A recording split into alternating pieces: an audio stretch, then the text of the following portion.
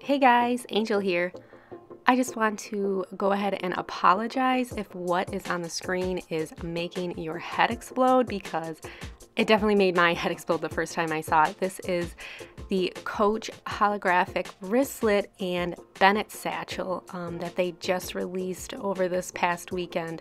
I got an email from Coach last week and I just immediately said, take all my money. I had to have this purse, so I went and got it this past weekend.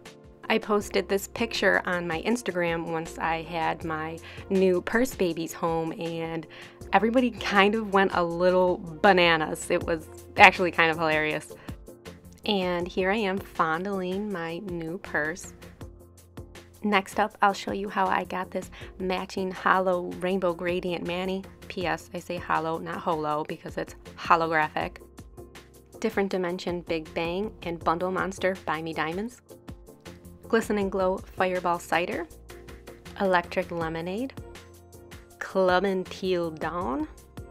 Blue on Blue. And Purple Haze. Here I'm putting on Yellow Stopper base coat. I know some people don't really care for this base coat, but I don't know, it works for me, and I actually use it as my peel off base coat. It works pretty good. Now that my base coat's on, I did one thin coat of Bundle Monster Buy Me Diamonds. It's very opaque in 2 coats. This one looks kind of thin though. Then one thin coat of Different Dimension Big Bang. This is a glitter bomb and it's actually completely opaque in 2 coats. Recommend this one.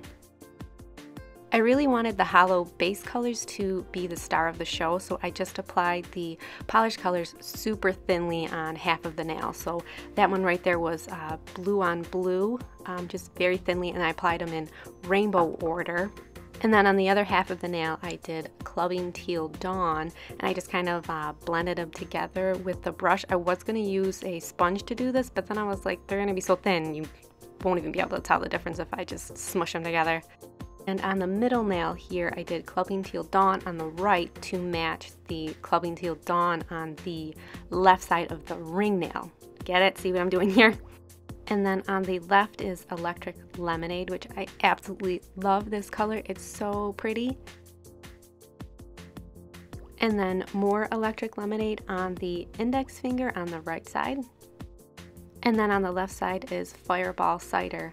And again, I just kind of smush them together, and I just realized that I did not film my pinky nail, but on my pinky nail I used Purple Haze and Blue on Blue. I think the layering of these polishes over these super silver Holo colors underneath really shows and mimics the flash of the purse. But wait, there's more! I couldn't just leave it like this, so I decided to do some stamping on top of it. Before stamping, I like to use another coat of Yellow Stopper, because then you can let the polish dry on your stamper, and the stickiness of this lets the dry polish transfer to your nail. I feel like that tip has changed my stamping game so much, because now I don't have to worry about transferring the polish on the stamper to my nail super quickly. And here I'm using Glisten and Glow liquid latex. It's called Control Alt Delete, and I love that it's pink. For the stamping, I used Bundle Monster Noir Black stamping polish and plate BM-S105, and I used their, I think it's called the Mega Stamper. And I don't know, I didn't really end up liking the pattern that I chose. It's cute, but I feel like I should have went for something maybe a little more graphic, but it came out okay.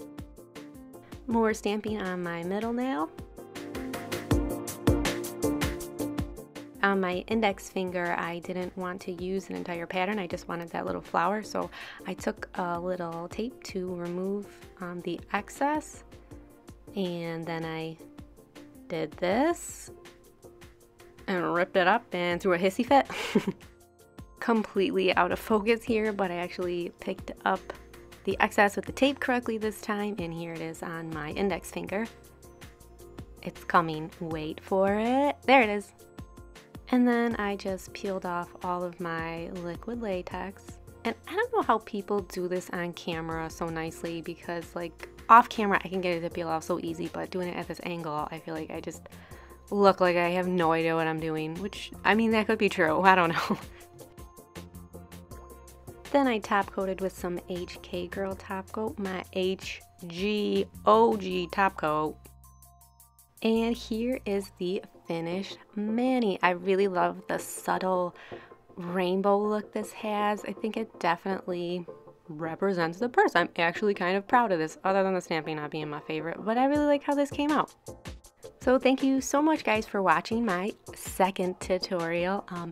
And if you want, you can leave me a comment, please subscribe, and you can follow me on Snapchat and Instagram at twy_star. And I'll see you guys later. Bye!